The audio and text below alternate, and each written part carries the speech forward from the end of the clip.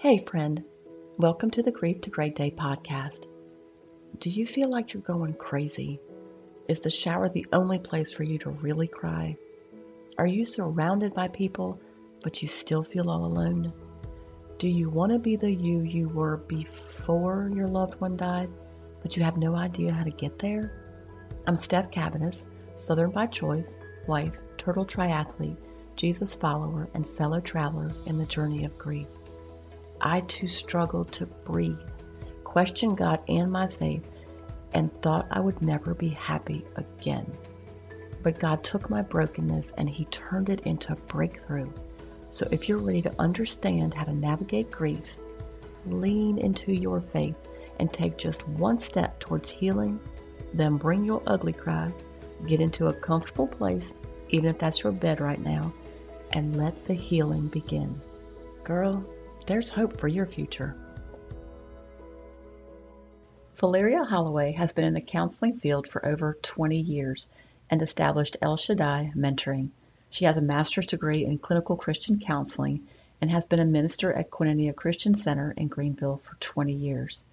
Veleria has been employed at Vidant Inpatient Hospice for over 17 years as a chaplain.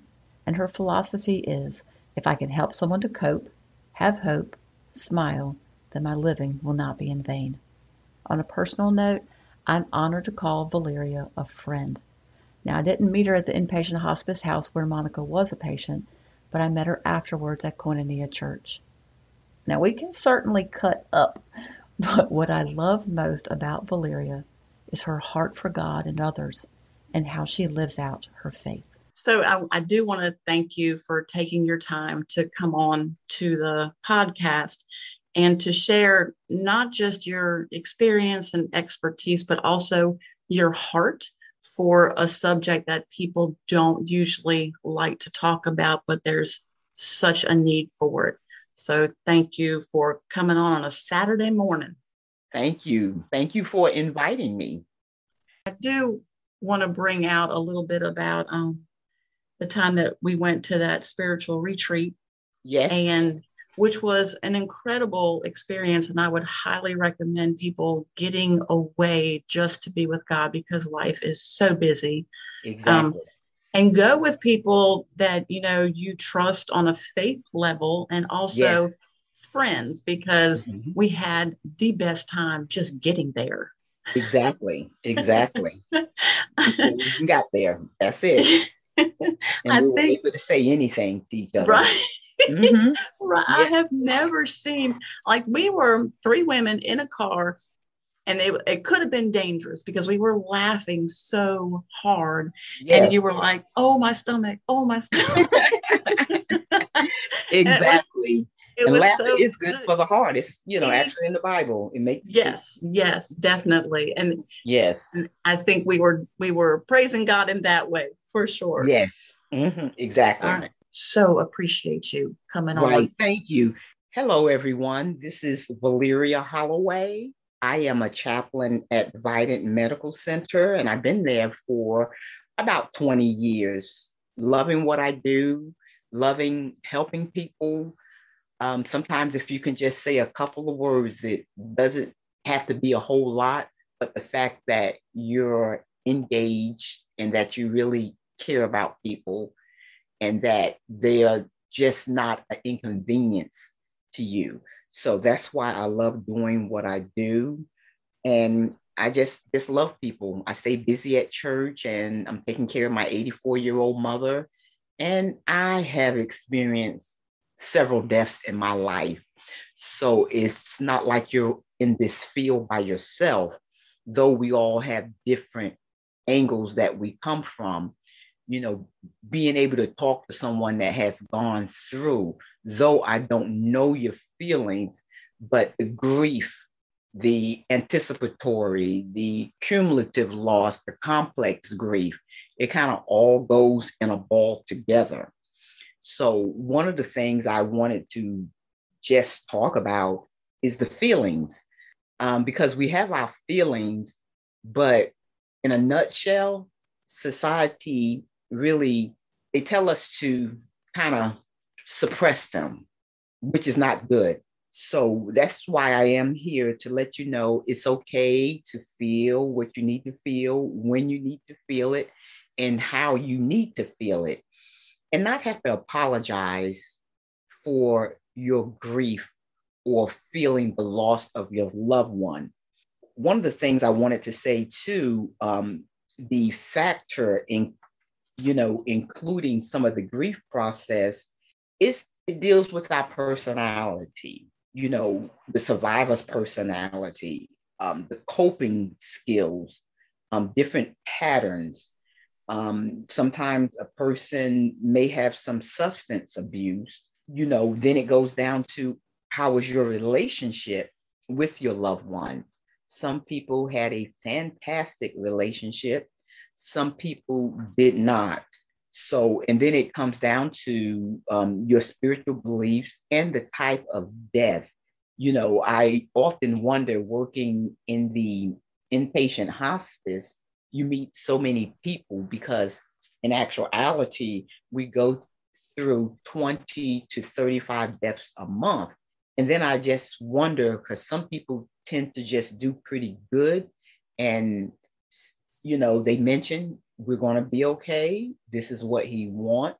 And then some people, they just feel like they want to just jump off the edge of the earth. But I always want to talk to both individuals. And it goes back to the relationship, and it goes back to how you're coping. And one thing that we have to recognize is that you never get over it. And I think what society says in conjunction with our feelings, they really want you to just get over your feelings at a quick pace. But I wanted to tell you it's different with different individuals. No one ever gets over the grief. It can last for years. One of the aspects of going through grief, you have the cycle, you have the stages, you have Elizabeth Kubler-Ross, which she brought her elements out over 30 or 40 years ago. Now things are changing from the cycle to your individual pathway, because you have your own particular pathway. I have my own particular pathway, but it's mine. And it's not for the world to understand. And again, it goes back to your personality. My son is probably one of my best examples, because when he lost his father a couple of years ago, he, of course, helped plan the funeral and he did a lot of things to keep things going. But in essence, he just went through the grief process really at a point where it's like, "Are you okay?" He says, "I'm fine." And I don't think I've ever seen him cry. Not that he had to cry. I've never seen him really get angry or questioning God. So I don't know if he went from the first stage to the last stage all within a week or whatever. But it goes back to his relationship with his father. They were not always really close. Now, however, I think he's going to be more affected with me and his grandmother because he's really close to us. And by him being an introvert, and that goes back to our feelings and how should we feel. He doesn't want a lot of the fluff. If you just say, "How are you doing, Marquis?" He's just fine. But if you start getting too mushy with him, he's going to shut you down because of the simple fact of his personality.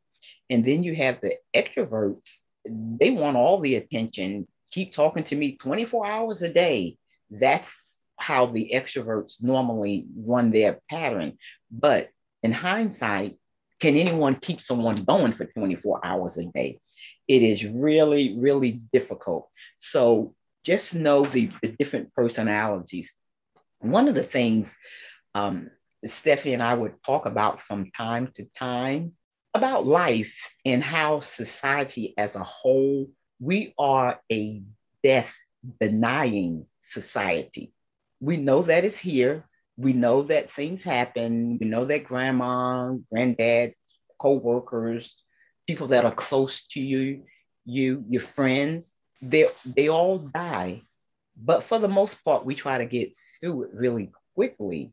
But if we go back to our nursery rhymes 40, 50 years ago, some of them that was written, and it was a wake up call for me. And I know this may seem a little humorous, but it does make me laugh because one of the famous nursery rhymes books is, Humpty Dumpty sat on a wall. Humpty Dumpty had a great fall. All the king's horses and all the king's men, they could not put Humpty Dumpty back together again. And I was a little upset because I said, okay, Humpty Dumpty died. They could not put him back together again.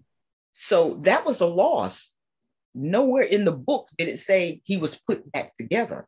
So it was a loss, but who dealt with it? We just went on to the next nursery rhyme. And then we have our pets, even if it's a fish, they die, and we just go right on through life with it.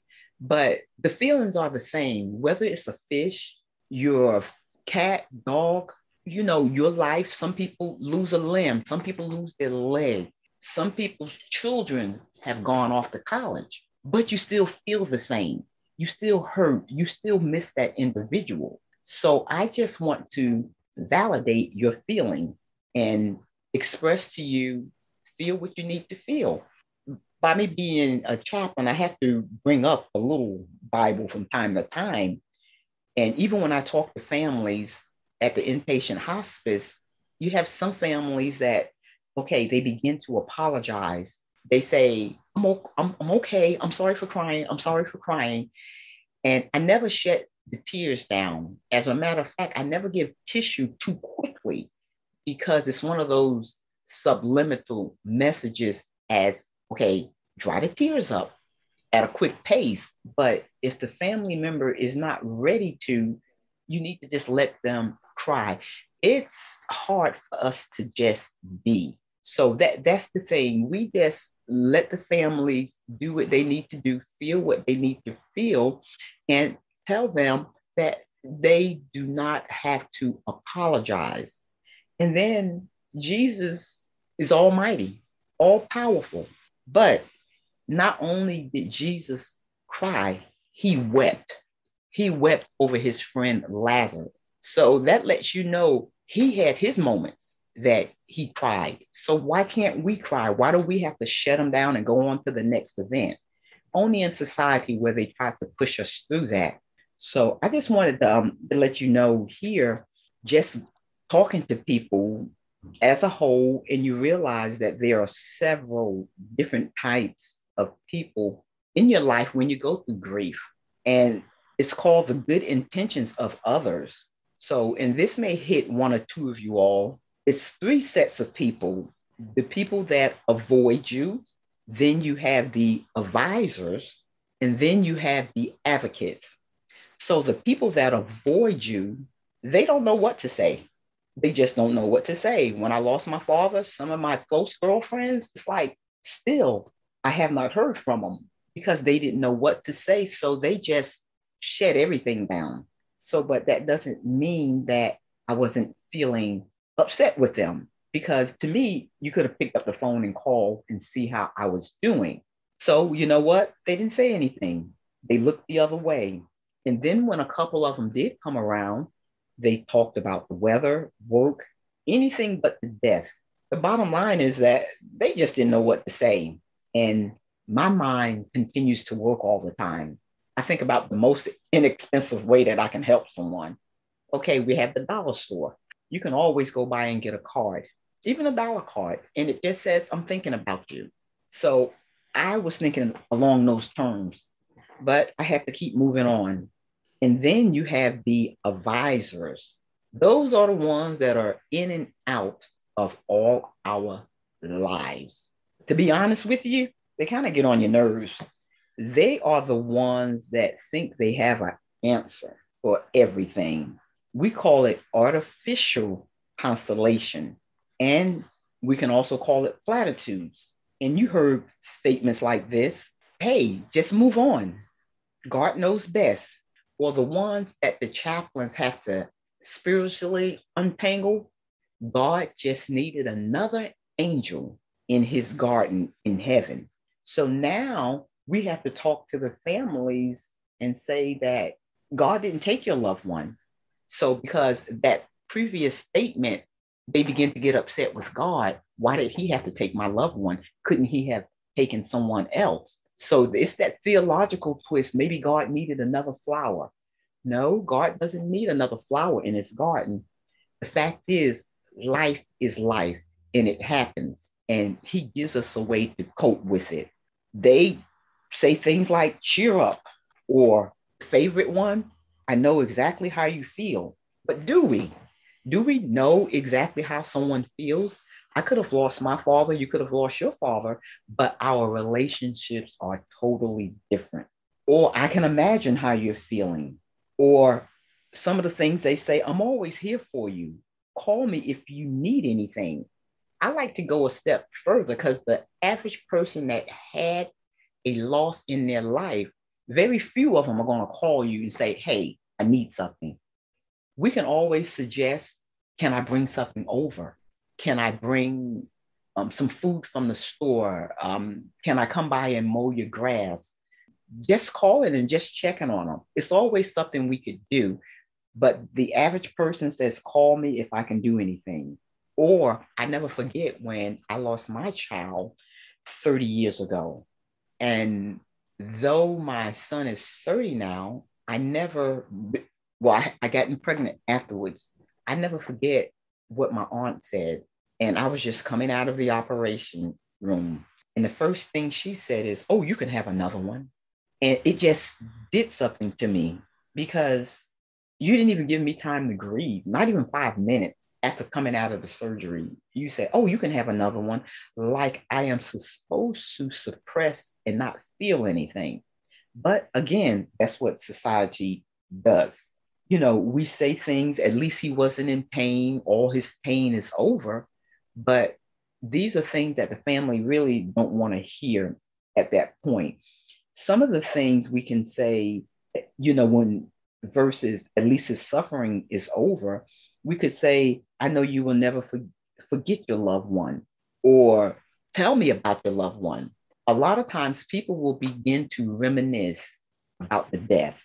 So just keep in mind when you have the advisors, they think they know everything. And sometimes we wonder, should we say something to them? Because sometimes we're just too angry to say something, or it may come out the wrong way.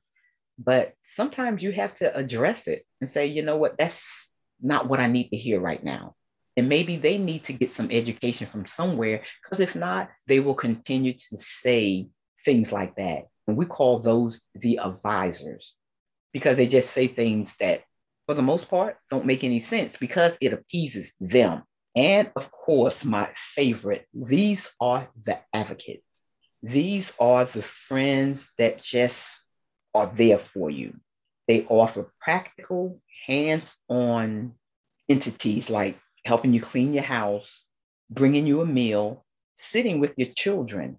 And they would just hold a conversation. They would just let you talk, which is hard for our society because everything goes 24 hours a day. And we feel like we have to keep talking. But the best thing is to be there. And it is an art to just being present, because we feel like we have to keep talking. But if you're right there, and if they want to talk, then you talk. But the art of silent presence is an art.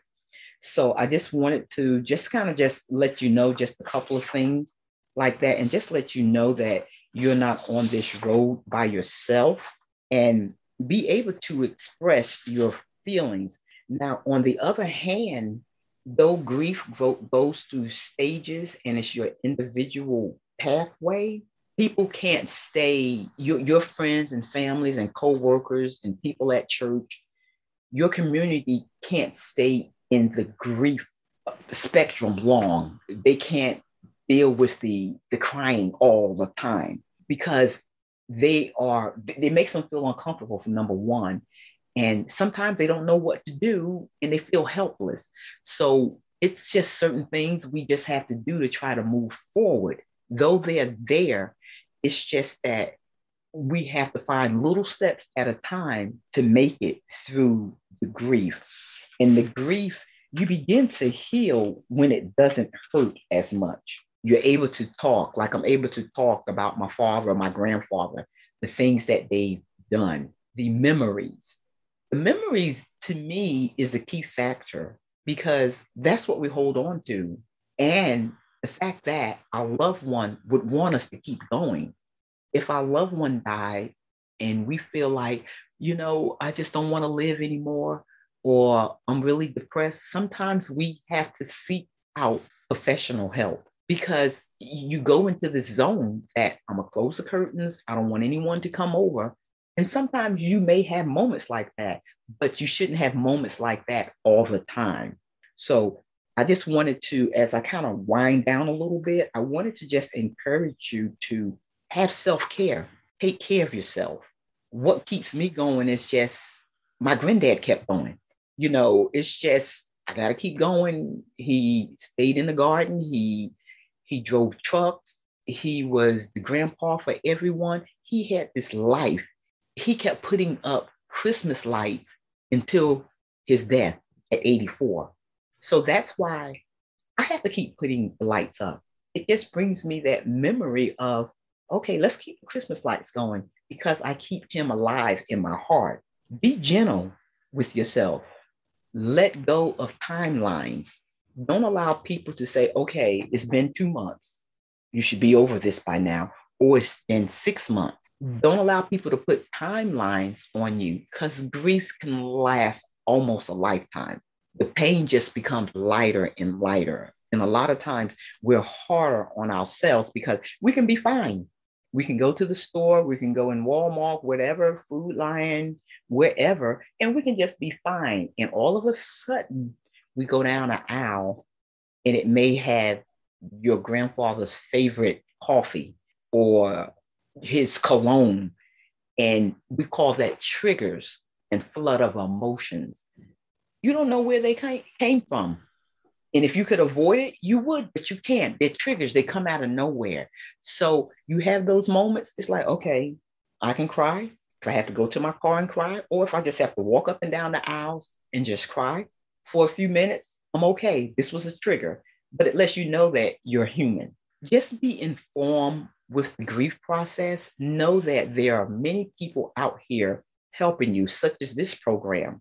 And it's a guidance of validating your feelings and even encouraging you. One of the things that I talked about before was one of the ladies at work, and she said, Valeria, my mother-in-law has been going through this particular grief for over 30 years. And I mean, basically, she stayed in stage 1. Everybody that came around her, she made them feel bad, even if it was at a funeral or a wedding or a family reunion. She would begin to just cry all the time. And you all just too happy. You're not with my feelings. You don't want me to share my feelings. And even if it was at a little graduation, the attention swung to her. So it got to a point where her grandchildren didn't even want to come around her because she did not want to get any help. She wanted to be the center of attention all the time. And she didn't want to move on in life, just moving through it for healing. Because when you're healed, other people, they are healing as well. And it's okay to express yourself in a journal, sing a song. If you feel like screaming, scream. A support group, your pastor, anyone that's out there with you. And sometimes people, they take on a new venture, a new meaning. Sometimes they start a volunteer group or they're involved in a volunteer group. I wouldn't suggest that too soon after the death because you do have time. You do need to have that time to heal. We usually suggest maybe a year out or maybe 8 or 9 months. Some people if their child was killed in a terrible car accident, they begin to start another venture of going around the schools and letting people know the effects of drunk driving. So they start a cause So just stay connected, be around people that are with you. It is imperative to seek connection because you may feel like you want to be alone, but understand the negative side to being alone is that isolation can actually make the grief aspect harder. Because sometimes if you're in a house with the windows closed, with the door closed, you don't answer the phones from your children, your coworker, you're in a zone, you can become depressed. Some people go into drugs, so just be careful. Sometimes a healing part is some people begin to get a dog to help them. They start a new venture. So just think about those things and know that you are not on this journey by yourself. And instead of one day at a time, it's actually one moment at a time. And know that you are not on this journey by yourself. This concludes my encouraging words for today. I will talk to you next go round. I love it, Valeria. There is so much wisdom in what you said. And I, on my phone, was typing some of the things that that stood out to me. And I guess because I kind of lived through some of it, I'm sorry for crying. I did that all the time. Really? Oh my goodness. Yeah. And I love the fact that like you would withhold a tissue so that the person is just feeling allowed to be. Right. And then, the avoiders, the advisors, and the advocates, all three of those in my life. And I'm really thankful for all of them because each one of them, even though some like the avoiders and the advisors were hard to deal with, right. It grew me and it taught me things. Exactly. But I like what you said about the advisors because everybody has an opinion these days. This is what you need to do. This is what you need to do. Instead of letting the person kind of just walk through and see and feel where it's leading, but to give them like this thing to say that's not what I need to hear right now. So good. So good. They have all the answers, but it's like, okay, I know you think you have all the answers. I know you think you can give me 20,000 verses, but can you just let me be? Right. Right. And I wonder a lot of times with the avoiders, and I went to lunch with one of those avoiders after a year. Wow. And I she had asked a few times and I'm like, no. And she's like, please, can we just do lunch? I'm like, okay. But I wasn't able to eat lunch with her until I brought it up. I was like, I want to have a lunch with you. I want to have a relationship with you, but I have to let you know that you really hurt my feelings because you acted like you didn't know me for months. So, and then the healing begins when it doesn't hurt so much. Exactly. I wanted to power through and figure it out and make it stop, but you can't. You just can't. And just a few points at the end that you were talking about: seek out help, keep your loved one alive, let go of timelines. Huge. And triggers mean you are human. Triggers you. I went to the grocery store one time and lost it. First time I had been back, full cart. And I'm like, I got to get out of here. And then I beat myself up for being ridiculous. Wow. Yep. And that's what people do, because it's like, it's not normal. But then why is it not normal for feelings to come out of nowhere? This is my loved one. Anything can trigger. Right. Yes. That is amazing. So good, girl. So good. Thank you. Yes. Thank you for being here today, for showing up. If this podcast has given you hope, encouragement, or helped you in any way, share it with a friend, either in a text or on your social platforms. Also, please subscribe, rate, and leave a written review on iTunes. It's a huge blessing for me to know that you're out there. Lastly, and this is important, you are not alone. Connect with me on the Grief to Great Day website, the link is below, and sign up for our free newsletters. I want to be able to pray for you by name. Remember, grief isn't something you're going to get over, but a great day is something you can get to.